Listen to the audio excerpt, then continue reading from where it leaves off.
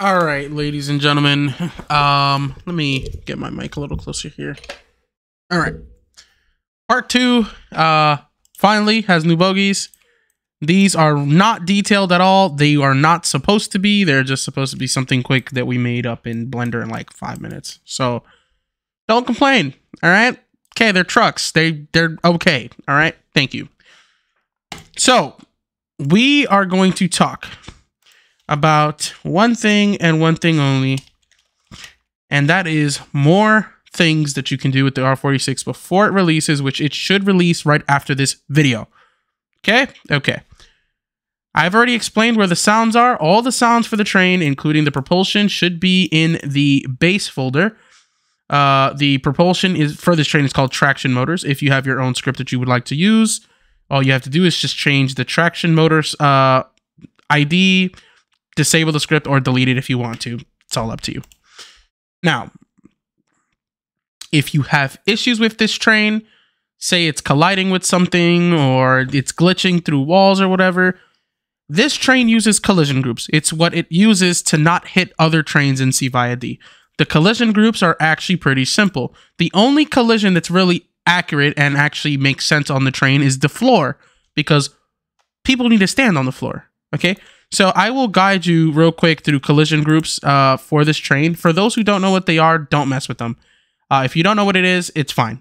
The floor is right here. You can see that the floor should be under collision group 1. Okay, this is under collision group 1. But if you select any other asset on the train, it's under collision group 3. Why is this? Because 2 in my game is the rails, which means this down here. Is it this one? No, it's not this one. Oh, he didn't turn it on for the wheels. Cast, I'm going to kill you. All right. So Cast didn't enable collision groups for the wheels, which is great. But essentially, you would set the wheels under collision group 1, or not 1, 2, if you want your rails to also be under that collision group. The way you make collision groups, they're all right here. Just put them in order. So if the floor is 1, name floor, and that's now 1. Rails would be 2, and now trains would be 3. So if I click trains, you can see everything that's under the third collision group pops up. I'm pretty sure you can drag these in a way. I don't know. No, you can't. So you just have to do it in order regardless, which is fantastic. If you have collision groups in your game, there's a script you can run in the command bar. If you know how to script, then you could just type it yourself. If not, just comment on the video and I'll write it real quick, and you guys could just paste it in here and it'll replace it to the number that you need from whatever number that it is.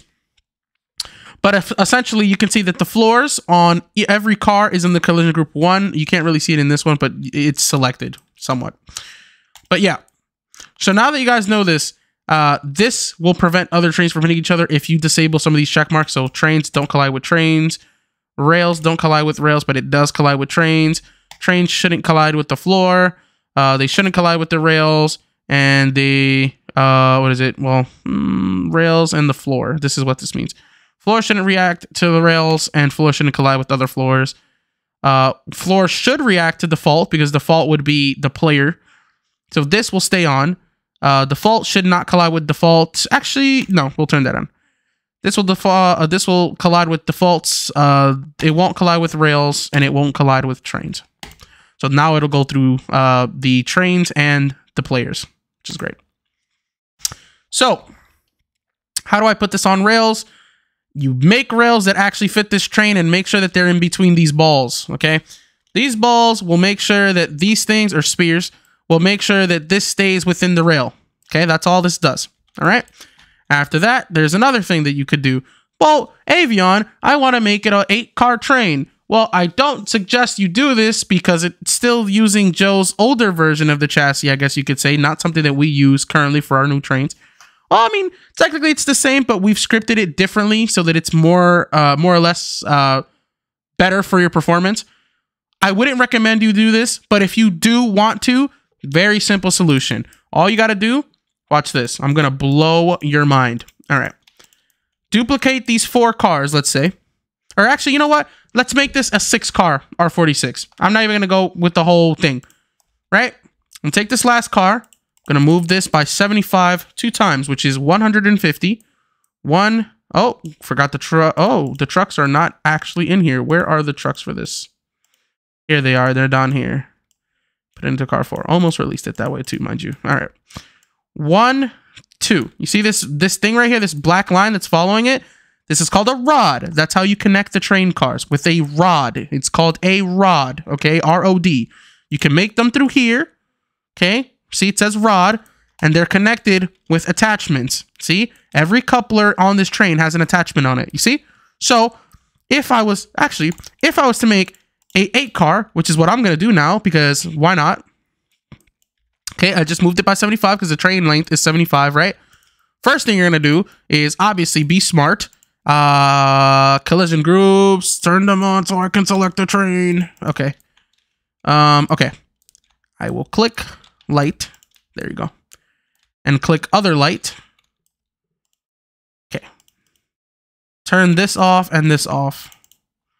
Make light glass. And make the color fossil while it's under glass. Do the same thing here. Change this. This to... Okay. Glass. Persimmon. No. Cocoa. And make sure that the spotlights are off. Awesome. Okay. Great. All right. Awesome. So, now, a rod, which will connect the both of them. It's very simple. All I did there was I just disabled the light so it doesn't look stupid. Okay, this isn't MBTA. We don't drive with our tail lights on, especially in between the train cars. With, you know, like Bart does. Last thing to finalize what you just did. You want to go into the front model here. Delete the body velocity that's in here because this will cause you problems. The way this train is scripted and how the chassis works, that will cause you issues. The last thing you want to do, or one of the last things you want to do, delete the simple train BV script from here, as well as the train controls from this folder, or from this drive seat, and disable the drive seat.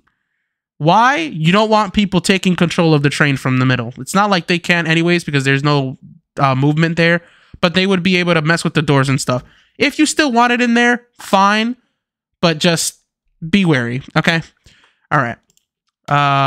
Disable the seats. You can just do it by turning on the turning off the can touch, or just by disabling the seat down here. And one of the last things you want to do is rename it, especially if you use a spawner that will teleport the train to a different spawn points. Just rename this as, you know, if you want to do working car numbers, you're gonna have to rename it anyways. So just do it now. You know what I mean?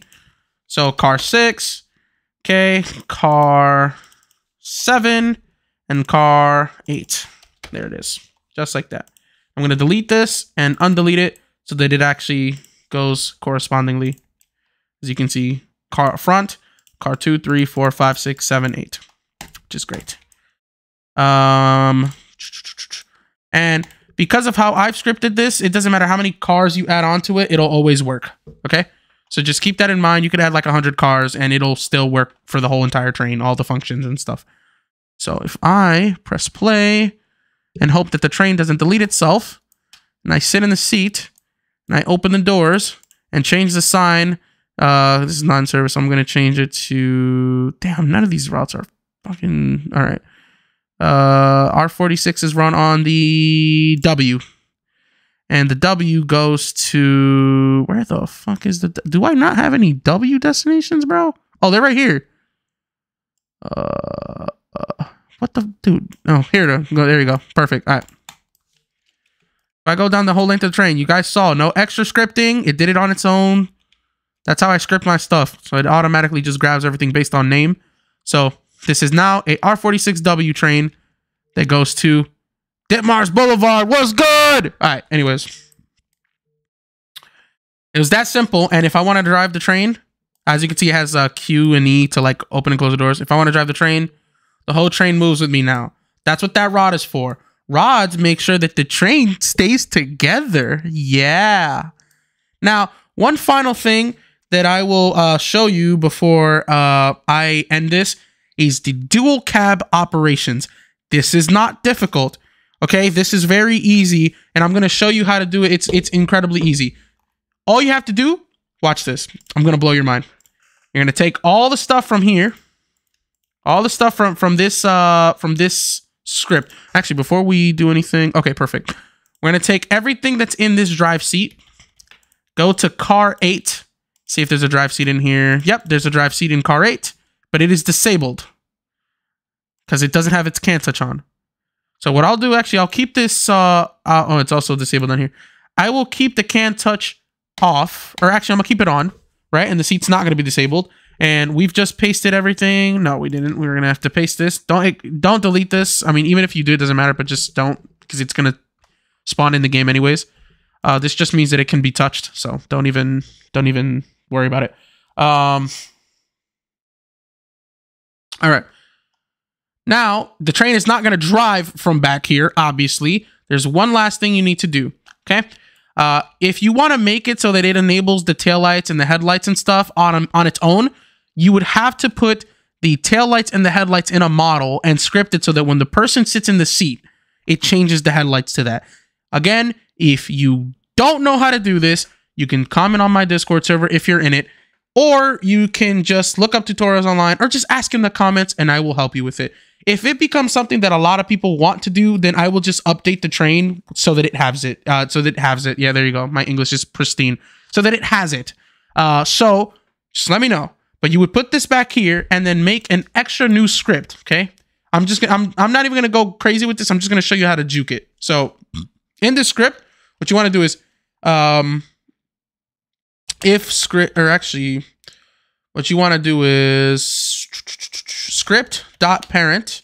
Technically, I don't need to do a .drive thing. So just script.parent.changed, right? Connect function. And I'm going to explain what this does. All this is doing is that it's gonna every time something changes in the seat, whether it's the throttle or something else, it'll know. And it'll fire this function, is what we call it, firing a function. And what we'll do is if script.parent.throttle equals 1, let's say then, right? And watch, I'm gonna show you how to juke this. Script.parent.parent.parent.parent.main.body.drive.throttle equals -1. There's better ways to do this, but just to get this out of the way, this is how you do it with this. Or actually, I should just release the 8 car as its own thing with dual cab ops for anyone who needs it. Because it's gonna, I know people are gonna ask, so I'm probably just gonna do that. But yeah. Equals -1, else if script.parent.throttle equals -1. Just copy this line down here. Oh wait, gotta remove this. Then okay, make this +1. You just want to basically do the opposite of everything. Why is this broken? Else if script. Oh, because else, not else if. Else script. Oh wait. 0. All right, there you go. So now, basically, every time you do something in the front, it's gonna, or in the back, it's gonna try to juke the front into doing a function, which the throttle's in the front of the train. So yeah, glad you understood. All right, I need to go soon because somebody keeps spam calling my phone. I guess I'm important. So I'm gonna have to release 2 versions of this, both with dual cab, which is the 4 car and then the 8 car version. But effectively, I've taught you everything you need to know. Bro, if you don't know scripting, don't mess with anything. Just because it's going to break stuff. Okay? Okay. Later, losers. Don't actually get offended by that. Okay, thanks.